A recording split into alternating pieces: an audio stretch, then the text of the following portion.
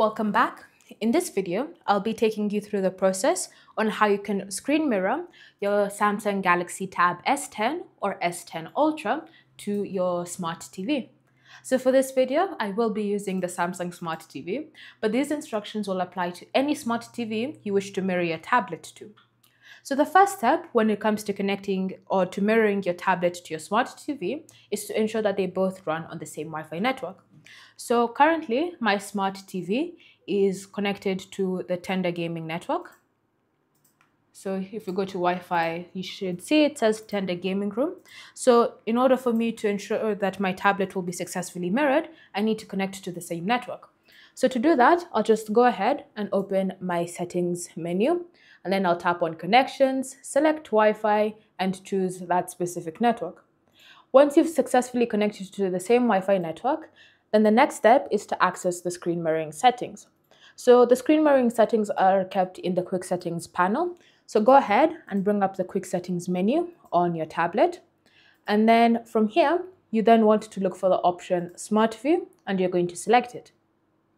Once you've selected Smart View, if it's your first time, you will be prompted to continue after agreeing to some permissions. So just tap on Continue, Continue, and then it will start scanning for any nearby device. So just wait for your TV to be detected. And once it's been detected, you're then going to just select it. So select the TV and then confirm that you wish to start screen mirroring.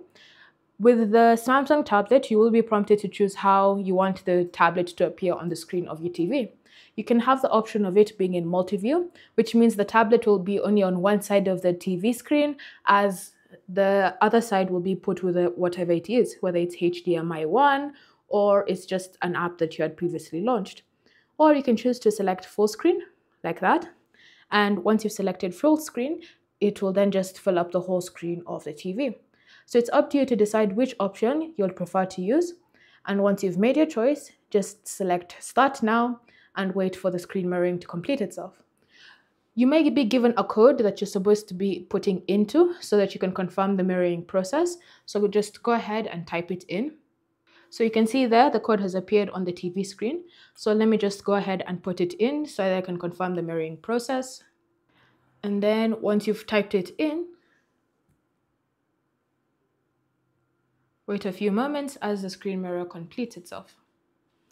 If it doesn't connect immediately, then just go ahead and go through the same process of just trying to connect back to the smart TV, enter in the code that you see,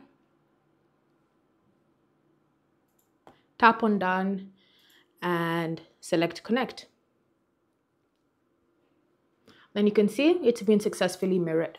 So any motion that you do on your tablet, you can see being applied to the smart TV. If you go ahead and launch an app, say for example YouTube Music or YouTube Studio, you'll see it opening up on the smart TV, which means that you've successfully mirrored your Samsung Galaxy Tab S10 or S10 Ultra to your smart TV. Thank you for watching. If you have any questions or comments, leave them down below and we'll get back to you.